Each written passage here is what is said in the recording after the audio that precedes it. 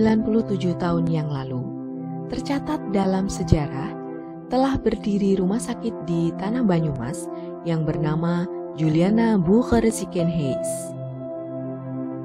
Rumah sakit yang didirikan pada tahun 1924 dan diresmikan oleh pemerintah Hindia Belanda pada 30 April 1925 dan memiliki 110 tempat tidur inilah yang menjadi cikal bakal RSUD Banyumas saat ini. Pemerintah Belanda mengelola Rumah Sakit Juliana pada rentang waktu tahun 1924 sampai dengan 1935. Namun, di masa tahun 1935 sampai dengan 1945, pengelolaan diambil alih oleh pemerintah Jepang kala itu. Setelah kemerdekaan Republik Indonesia, tepatnya di tahun 1945 sampai dengan 1947, barulah pengelolaan dilakukan oleh pemerintah Kabupaten Banyumas. Selanjutnya, diberi nama Rumah Sakit Banyumas pada tahun 1950 sampai dengan 1953 di bawah pengelolaan Departemen Kesehatan. Dari tahun 1953 sampai dengan sekarang, pengelolaan kembali dilakukan oleh pemerintah Kabupaten Banyumas yang dalam perjalanannya mengalami banyak peningkatan.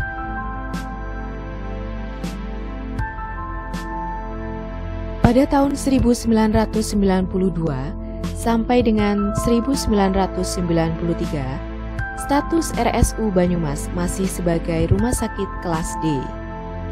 Kemudian, di tahun 1993 sampai dengan 2000 menjadi rumah sakit kelas C.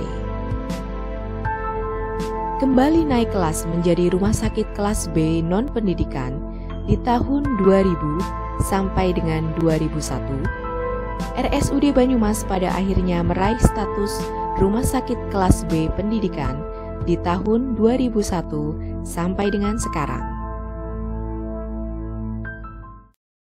Berangkat dari filosofi, keselamatan, kesembuhan, dan kepuasan pelanggan adalah kebahagiaan kami, RSUD Banyumas senantiasa melakukan perbaikan baik dari sarana, prasarana, maupun SDM yang dimilikinya. Seperti layaknya kepompong yang bermetamorfosis menjadi kupu-kupu, hal itu pula yang menjadi proses pendewasaan RSUD Banyumas sampai dengan saat ini. Banyaknya pembangunan sarana dan SDM menjadikan RSUD Banyumas menjadi salah satu rumah sakit yang diperhitungkan di wilayah Jawa Tengah bagian selatan.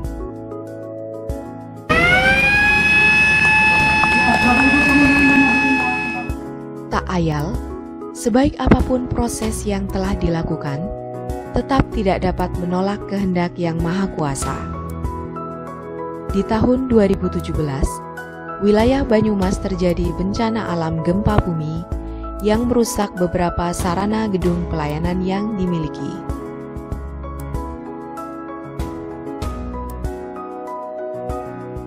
Namun, sebagai rumah sakit yang telah banyak berpengalaman, hal itu justru memacu seluruh elemen untuk tetap bergerak maju, sehingga di tahun 2019, RSUD Banyumas menerima predikat Akreditasi Paripurna.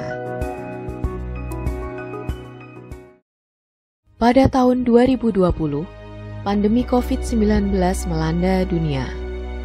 RSUD Banyumas bergerak cepat dalam penanggulangannya. Ditunjuk sebagai rumah sakit rujukan COVID-19 tingkat 1, RSUD Banyumas melakukan pemenuhan sarana pelayanan COVID-19 dengan cepat dan terstandar, sehingga amanat yang diberikan dapat tertunaikan dengan baik. Hingga kini, seluruh pembangunan sarana dan SDM semakin menggelora. koordinasi pimpinan dan pelaksana berjalan dengan harmonis, dan senantiasa memiliki muara yang sama, yaitu kemajuan RSUD Banyumas.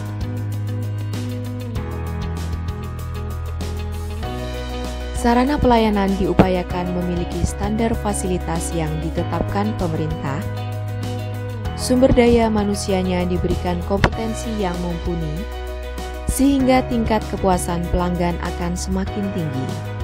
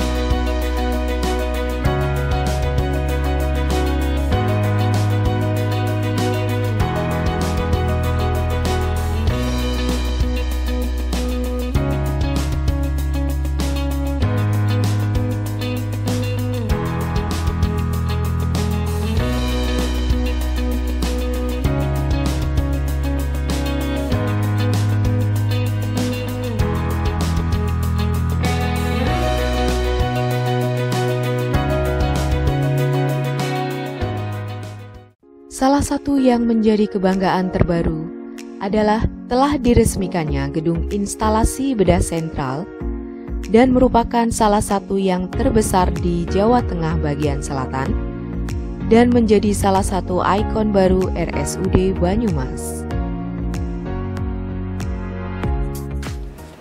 Assalamualaikum warahmatullahi wabarakatuh. Hari ini RSUD Banyumas tepat berusia 97 tahun. Di usia yang sudah matang ini, mari kita tetap mawas diri, jangan cepat berpuas akan prestasi yang telah diraih. Kita harus tetap menjaga konsentrasi akan langkah yang harus kita tentukan demi kemajuan RSUD Banyumas tercinta ini. Kita sadar masih banyak yang harus dibenahi, banyak yang harus ditingkatkan, dan masih banyak yang harus diperjuangkan.